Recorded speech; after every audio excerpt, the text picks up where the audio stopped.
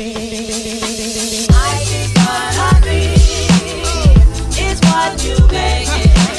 guys, welcome back to my channel.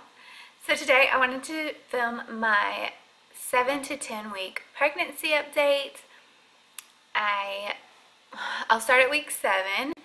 So I already updated you on like week 6. That's when I started getting sick, and week 7 through 10 wasn't much different. I spent most of those weeks just throwing up and being nauseous.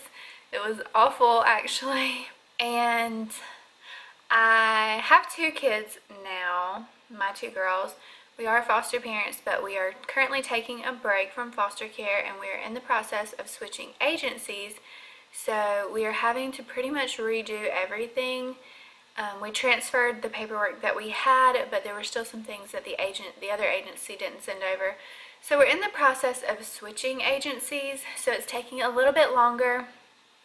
But that's okay because I really needed this break, and I've been really sick for the last several weeks. So week 6, we visited our family in North Carolina for my cousin's wedding, and I went ahead and told the family that we saw then that I was pregnant. I did start getting sick and throwing up, and I wasn't sure when I would see them again to tell them in person.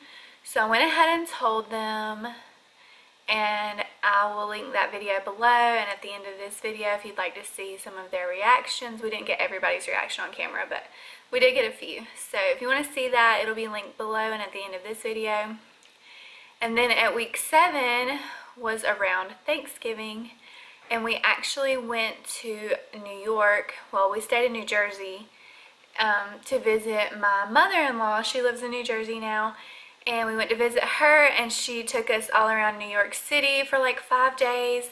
And I'll have a vlog of that up soon, if not right after this video. So if you want to see that, then please subscribe if you haven't already, and stick around so you can check out all those fun vlogs. But at week 7 is when we were in New York, and we told my mother-in-law that I was pregnant, and my mom and stepdad and brother and his girlfriend came along with us, and we went all around New York City and, you know, did all the touristy things that we could fit in. But it was so incredibly cold.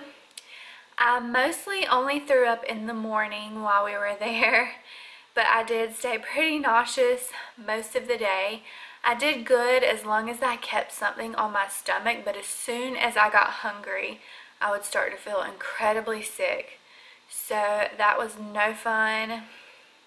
And on top of that, I was having insomnia already and just having trouble sleeping just because I felt so crummy and just yucky. So those first few weeks were pretty horrible.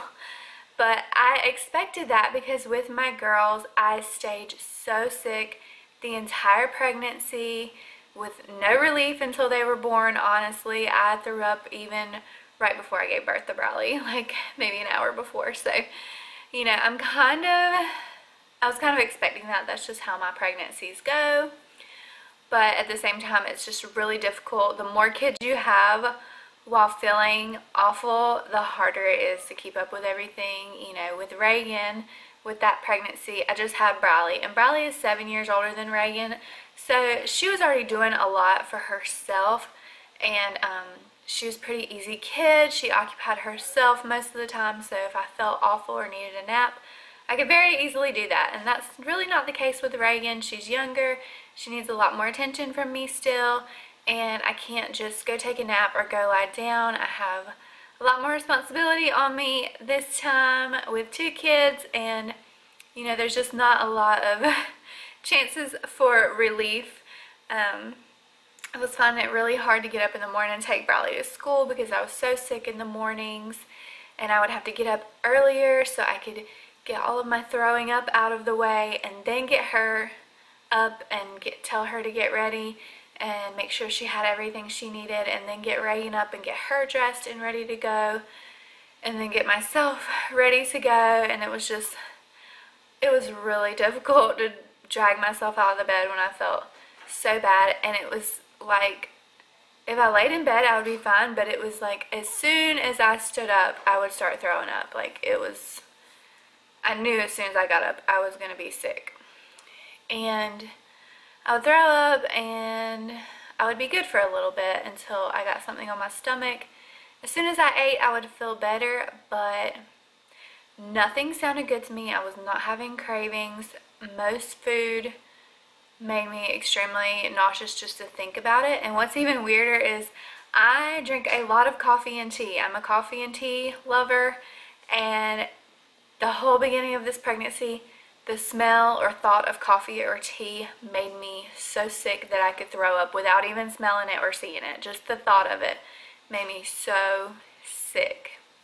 If you hear something in the background, that's Miss Reagan playing in her room with her dolls or slime. Hopefully just dolls. But yeah, so I was just feeling awful. And yeah, that's really all I have to say for week 7 through 10. We did go to New York for a week. I'll have a vlog of that. And then weeks 8 and 9 were pretty uneventful. I stayed in the bed as much as possible, took the kids where they absolutely had to go, and then I was really tired or really nauseous, so I either stayed in the bed when I could or, you know, took care of my responsibilities and then just tried to get through it as best I could and just suffer through it, really. But at the same time, I was really happy to have those symptoms because with my miscarriage, I was throwing up from weeks 5 to 8. And then I lost the baby at week 9 or 10. But I thought my nausea was just getting better, but it had completely disappeared.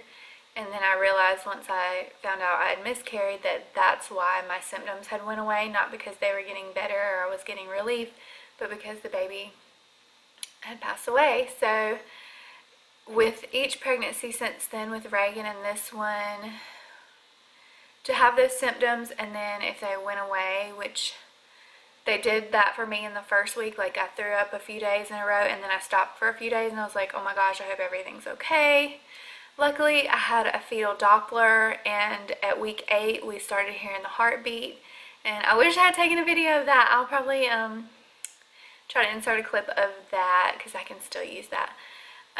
But the baby had a strong heartbeat, and I highly recommend getting a fetal Doppler for you mamas who are worried about that. It just gives you some peace of mind. I wouldn't use it every day, but maybe once a week, just to give yourself some peace of mind, knowing that everything's okay in there, at least as far as the heartbeat goes.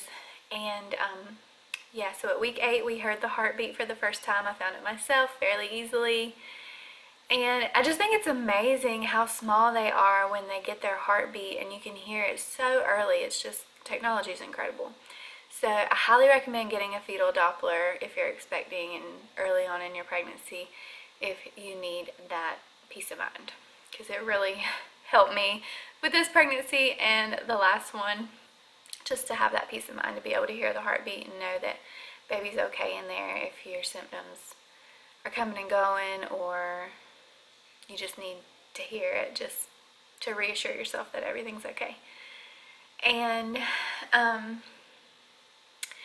so week 9 was pretty uneventful. Around week 10, I had my first appointment with my midwife, and I absolutely love the first midwife I met. There are 3 in the practice I'm going to. I'm going to In-Town Midwifery in Atlanta, and I should be delivering at Atlanta Medical Center, and I'm pretty sure they have a water birth center there. So, and I'm going to attempt a VBAC, so I'm super excited about that. I hope it's successful.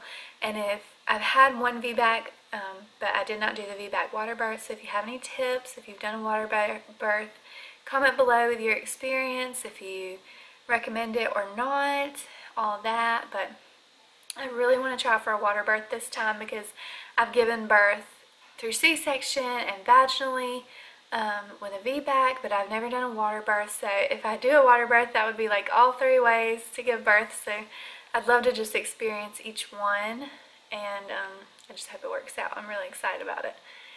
And yeah, that is pretty much it. The first appointment, I felt so stupid, you guys. I got there and I realized that my appointment was actually the next day, but I'd been so sick.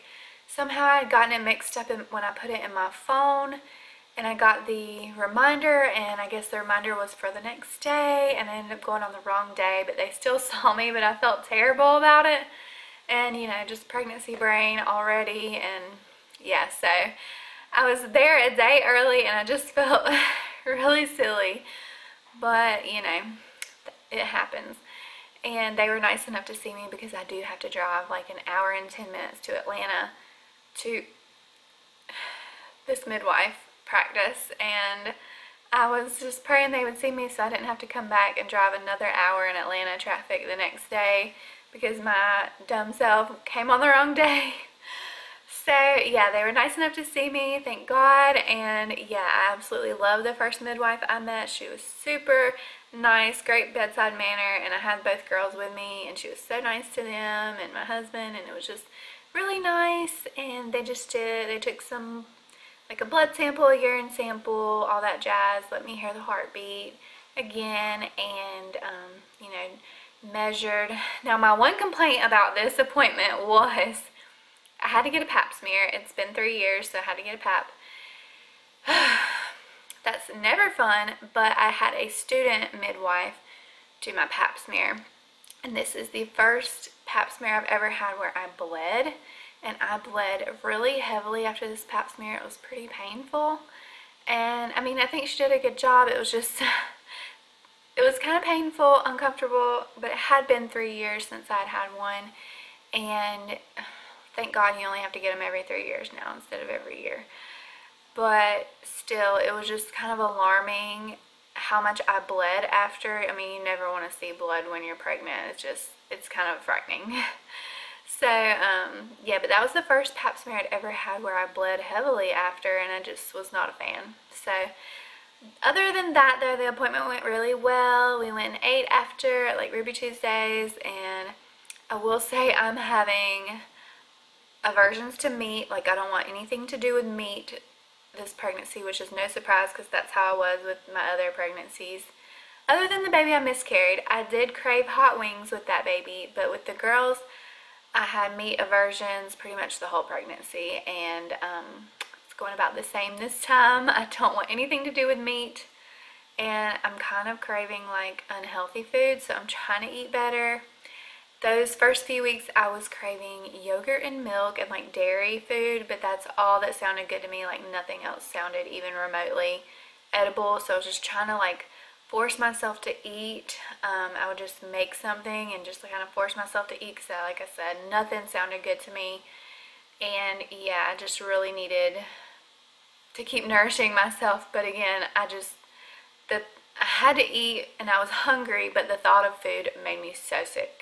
Like it's just been a struggle bus over here.